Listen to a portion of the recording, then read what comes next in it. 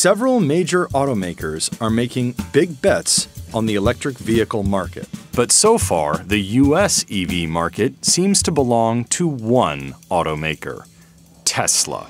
Of the 246,000 new electric vehicles sold in the United States in 2019, nearly 194,000 were Teslas of one kind or another.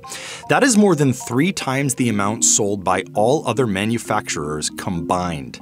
The Tesla Model 3 sold nearly 160,000 units alone. No other vehicle from any other manufacturer came close. The next biggest seller was the Chevrolet Bolt, which sold roughly 16,400 units, a fraction of the Model 3's volume. Investing in Tesla is said to not be for the faint of heart. But as the automaker has managed to get a handle on production of its Model 3, introduce other models, and expand its presence in China, its stock has climbed, hitting new highs above $900 in February 2020. For years, skeptics have warned of a tsunami of competitors coming for the pioneering electric car brand. And starting in just a few months, and really accelerating next year and into 2018, it's just going to be swarmed with long-range electric car competition. But it's still Tesla. A few vehicles have been released so far, but sales indicate that any one of them has failed to make a significant dent in Tesla's share of the EV market. So far, the Tesla killers haven't really killed Tesla at all. But more rivals are coming, and they are being launched by massive automakers who have been making cars for a long time. So, who are they, and how much of a chance do they have? First, it helps to look at what they're up against. Analysts and industry watchers debate the reasons why Tesla is so dominant in EVs. There are a few clear ones on paper. First of all, Teslas have some of the best ranges available of all electric cars on the market. And Tesla's biggest seller, the Model 3, starts at about $39,000, not far from the average price of a new vehicle in the US. Teslas have also garnered praise for their innovative design both on the outside and the inside. But there are criticisms of Tesla as well. As a relatively small and young automaker, Tesla has been plagued by manufacturing difficulties, which has left hopeful buyers waiting a long time for reserved vehicles. Veteran competitors have even used their manufacturing experience as a selling point when marketing their own electric models, telling customers they won't have to wait for a newly unveiled vehicle. Tesla customers have also complained about troubles obtaining parts and service. Tesla's success seems to defy the odds in other ways. Out of the 3 models it currently sells, 2 are traditional sedans, in a market that has been increasingly favoring sport utility vehicles since the US economy emerged from the Great Recession. Its only SUV available so far, the Model X, carries a very high-end price tag. But Tesla fans, loyalists, and would-be buyers are so far undeterred.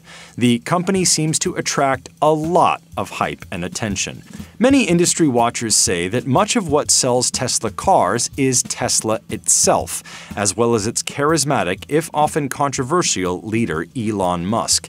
Despite gripes about long waits for service, serial production setbacks, and criticisms of the company's build quality, buyers still seem to want to be part of the Tesla vision. The renowned industry reviewer Consumer Reports has both praised and criticized Tesla vehicles, but it says the brand seems to have something special no one else has been able to capture.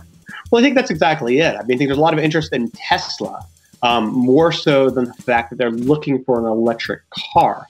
So the fact that Tesla is this innovator, is the latest thing, is the latest technology, that is what is so attractive to so many people.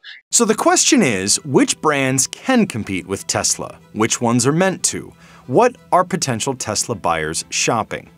On the higher end, where Tesla tends to play, there are cars such as the Audi e-tron, the Jaguar I-Pace, and the BMW i3. Porsche began delivering its long-awaited Taycan to US customers in December. It's expected to follow that up with at least one other model, an electric version of its Macan crossover. Mainstream electric vehicles include the Chevrolet Bolt, the Honda Clarity Electric, a couple cars from Hyundai, the Kia Niro, the long-selling Nissan Leaf and Leaf Plus, and the Volkswagen e-Golf. There are several others scheduled for release starting in 2020 from major brands, especially in the premium segments and near the higher end of the mainstream market where Tesla currently competes. Ford unveiled its Mustang Mach-E in November 2019. The company expects to begin deliveries in late 2020 and said it has already reached its order limit for a first edition version of the vehicle. Despite what some have called a muted response to its e-tron, Audi is planning more e-tron variants, including a mid-size SUV called the Q4 e-tron, a high-performance GT, and a sportback version.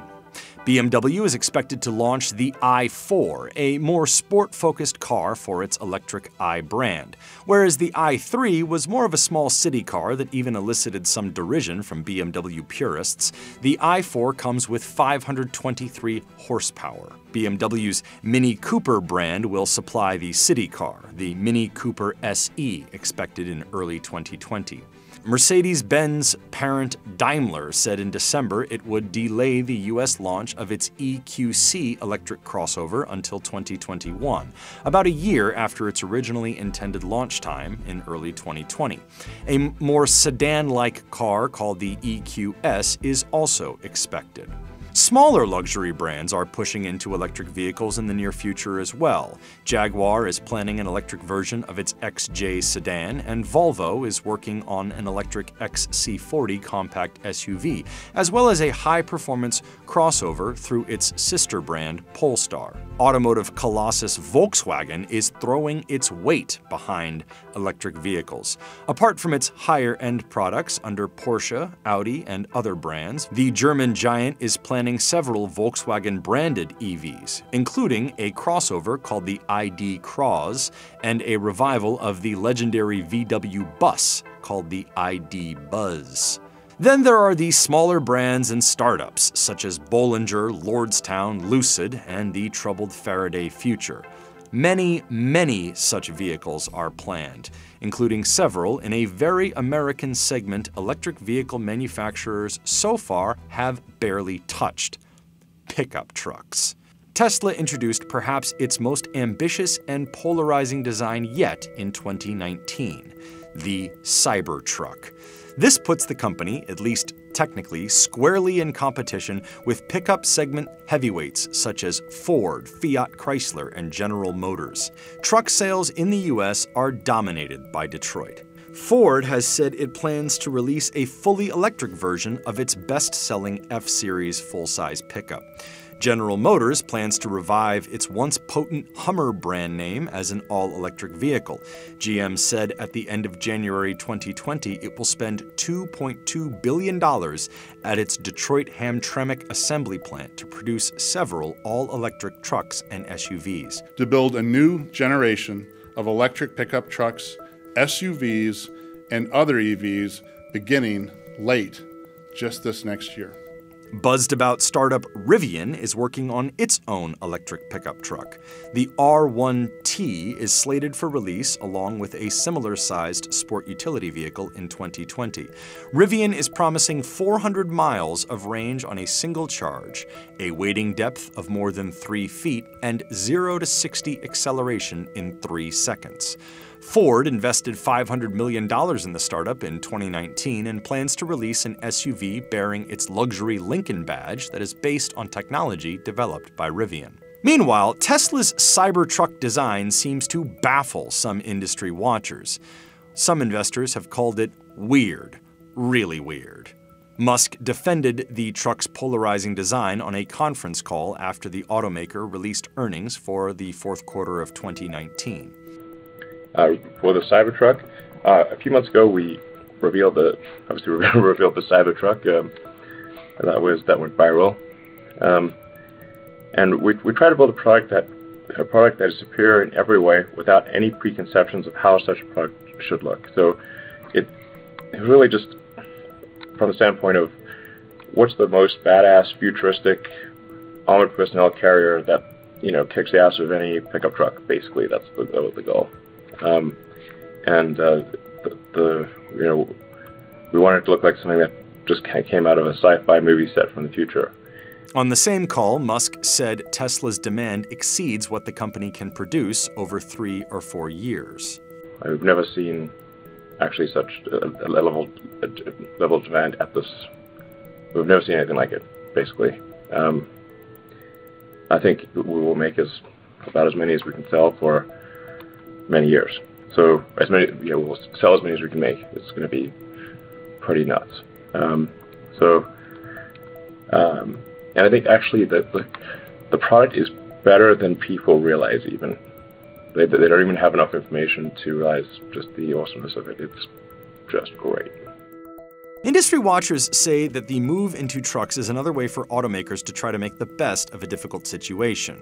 Both investor excitement over Tesla and increasing regulatory pressure are forcing legacy automakers to come up with some kind of electric vehicle plan. But it is commonly thought that electric vehicles are, so far, still a tough sell for many buyers.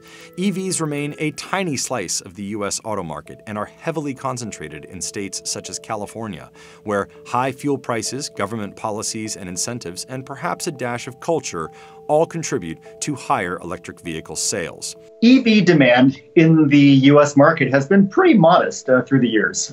Consider that it took an entire human generation for 44 alternative energy models combined to achieve 1/2 of the market share of the Ford F-Series pickup, the best-selling pickup in the United States. Around the world, it seems the healthiest electric vehicle markets are supported heavily by government intervention. The largest car market in the world, China, is also the largest market for electric vehicles. Tesla surprised the automotive world by being the first foreign car company to gain permission to manufacture in the country without partnering with a Chinese firm. Electric vehicle sales were growing in China until the government cut subsidies for battery electric vehicles in June of 2019. Sales began falling that next July, just weeks later.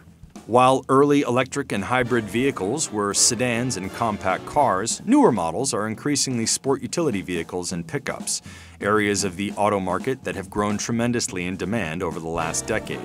They are also vehicles customers are willing to pay more for compared with similarly sized passenger cars. That combination suggests automakers will have an easier time moving them off the lot and absorbing the high costs of electric vehicle technology. But they will still have to find a way to challenge the awesome brand power and cult-like following Tesla has achieved.